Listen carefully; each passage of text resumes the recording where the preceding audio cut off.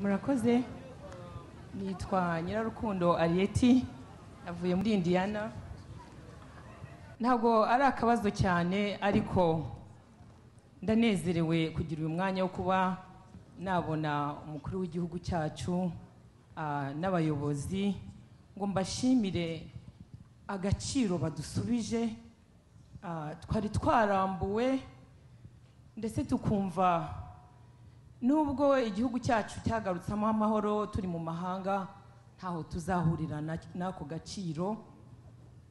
Numvise rero navuga ngo Imana ibampera umugisha, Perezida n'abayobozi b'igihugu cyacu, cyane cyane ndongera kuvugira abana bacu bari hano mu mahanga. Ndi umubyeyi w'abana 8. Ntago byoroshye kubarerera mu mahanga no kubasobanurira iby'igihugu twavukiyemo cyatureze, hanyuma tubabwira ko batagira umuntu usigaye muri icyo gihugu ngo tubabwire ngo dore kwanyura ko kwa sogokuru uru ruhande na ruriya. Ni ikibazo kitoroshye, ariko kubona diaspora menye mu gihe kitari kirekire ishobora kutuzanira agaciro kangana gutya, Abanyarwanda abana bacu bakamenya uwo muco. Nejejwe nuko abana banjye bari hano kandi bakaba bishimiye bize byinshi. Nyakubahwa Perezida, ndanezerewe. Ambasaderi n'abandi mwese dufatanyije kubaka igihugu cyacu, Imana ibampera umugisha. Hanyuma ndabaza akabazo kamwe gusa. Iwacu ni ku Kibuye, nta muntu wasigaye. Numvise ngo murimo mu Rwanda barimo baragira amasambu. Ntago sinzi naho nacumbika ngiyeyo, sinzi nuko nabigenza, ngo bariho baragira amasambu. Ntago nzi uburyo nabigenza kugira ngo ayo masambu y'iwacu nayo azagira umuntu two kwigwira incike. Murakoze cyane.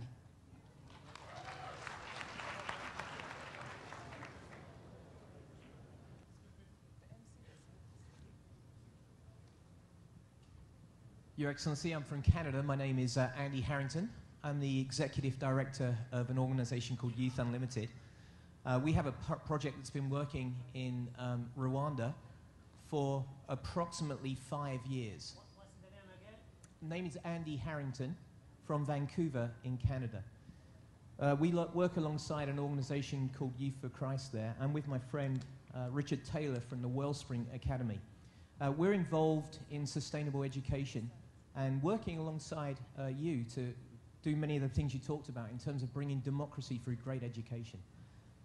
As I'm looking around this room, I'm seeing an awful lot of people, great people, and have been here for 2 days now, who are concerned to work alongside us to make everything that you've said come true. And one of the reasons why we feel called to Rwanda is because we found something special there that you've talked about.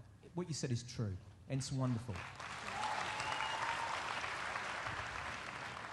But I do have a question for you. I want to ask you how you can help us in the West by doing something. One of the things that's happened in the West is the gap between the rich and the poor has got wider as countries have developed. So there is a bigger gap between the rich and the poor. We can see people on the streets of our city in Vancouver and here in Chicago living on the streets, whilst people grow rich. We work alongside some of the poorest people in Rwanda. And what I'm wondering is, as you develop your country and as business grows and as entrepreneurship grows, how can you show us in the West a new model of how to reach the poorest of the poor and bring them along with you? Because I think you've got something to teach us, but the poor are always with us and we need to care for them.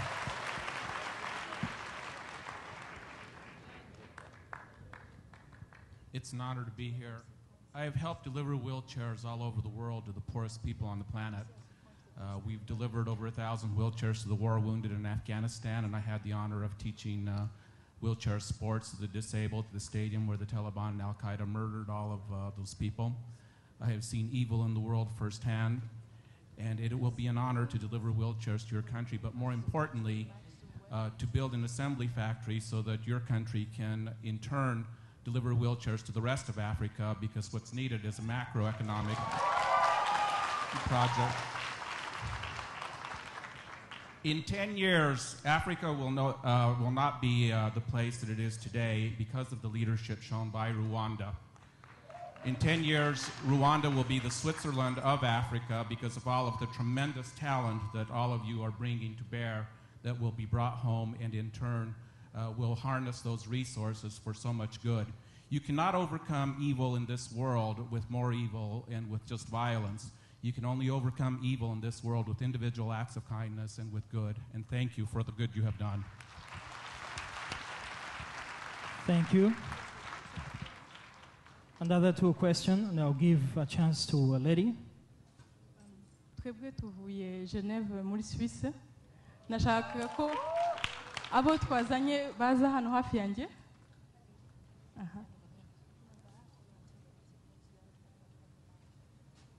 Nitwa Janine umunyeshuri. Uyu munsi twari tumaze iminsi tuwumva. Hashize iminsi 3 yewe n'umukobwa duhagararanye turavuga duti ese tubuze iki ngo tuze.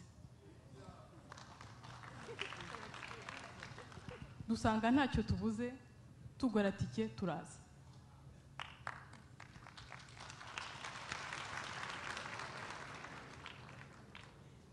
I feel so humbled to be there among you. We feel so humbled to be there and to be part of this. Twabajije diaspora yacu duti mudutumye iki? Bati mubabwire ko tubakunda.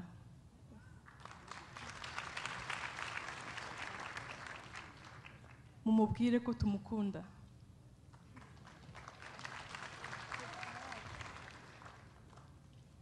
Tuza twagiye tuganira tukibaza dutese natwe agaciro niki.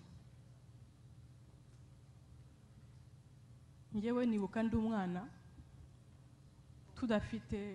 tudashobora kujya mu Rwanda turi mu mahanga. Twajya mu muhanda umuntu w'umunyarwanda agahura nawe akakubaza ati wa mwana we uruwande hagarara undamutse. Hamubwira nti jewe nitwa Janine. Atoya Janine si izina uruwande. Ukivuga ukavuga so na nyoko. Dusanga agaciro ariko akunda abanyarwanda bagenda bashaka icyo dupfana. We always want to know at which point we are related to each other. Iyo mvuze nti ngiye Chicago, sinjya Chicago kureba ibiri Chicago, hako ndavuga nti ese mazinde. And we wanted to acknowledge the fact that uko ibyo twagiye ducamo byose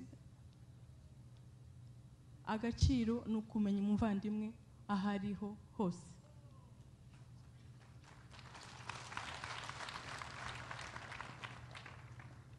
Tuje twasanze abantu benshi baziranye baramukanya, natwe twasanze abandi tuzi n'abana n'abarumuna bacu bigino, ariko ntawamagaritse akambaza ati se wowe uruwande. Ako kantu rero numvaga nshaka ko abantu bakibuka tutanaziranye tukaramukanya tugahoberana tukamenyana. And we want to thank the people who organized this event kuko batumye tumenya n'abandi nabo bakatumenya.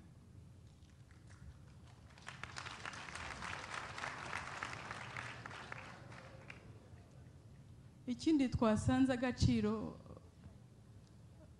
nukumenya, it's to have this extra kindness. Tukibuka ko byo twabayemo byose umuntu yazaga twamwifurizaga ikaze tugasangira ibyo dufite. Uwo mutima wo gukunda nabyo no kwihegesha agaciro. Agaciro kandi nuko aho twabaga turi hose twumvaga abanyarwanda tugomba kuba dufite ako kantu k'akarusho. Umunyarwanda ntabwo yari umuntu nk'abandi bose. Ahantu tubonaho ako kantu nabo abo bantu barakabona. Naho nagiye kwiga ntabwo nari nzi icyo nshaka kwiga. Mwarimu arandeba ati se wowe ndabona usa n'umunyarwanda cyangwa n'umurundi. Ndamubwira nti ndi umunyarwandakazi. Ati cara hano kuko nagize umunyeshuri w'umunyarwanda w'umuhanga nzajya nkumenya. nagira ngo abantu bose rero bibuke ko agaciro ari ikintu gifasha abandi bakamenya abandi. Uwo muntu wambanjirije muri iryo shuri yatumye nanjye bamenya.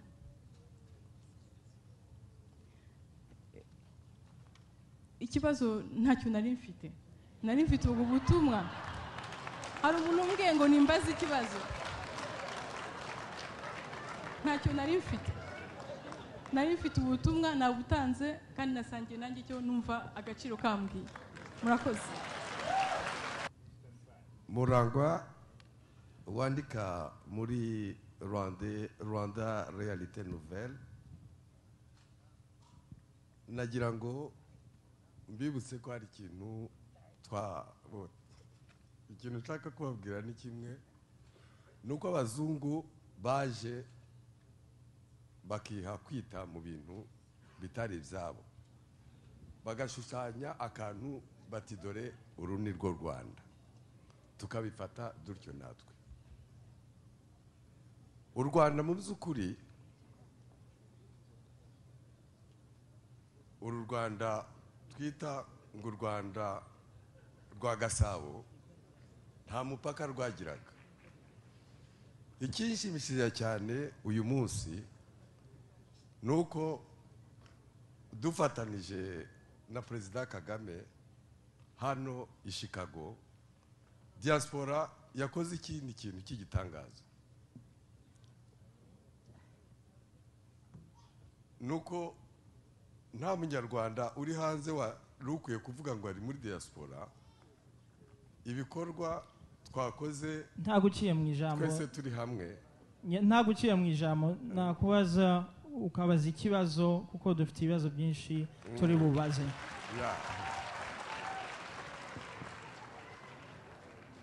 Nabazaga impamvu dukomeza kuvuga ngo diaspora kandi tuzi ko turi abanyarwanda koko.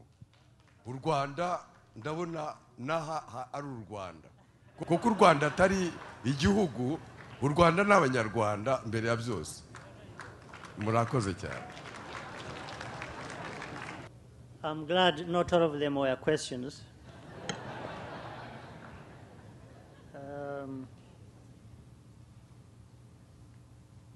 Uwa mbere wabajije iby'isambu, ntabwo numvise neza ikibazo namusubiza kuko reka mpere ko ibyo avuga nibyo. Amasambu arandikwa, arahabwa amatitre, land titles, ariko turanifuza ko abantu bakoresha ubutaka neza bukabugira umutungo ndetse ushobora kuba n'icyo umuntu yaheraho yishinga,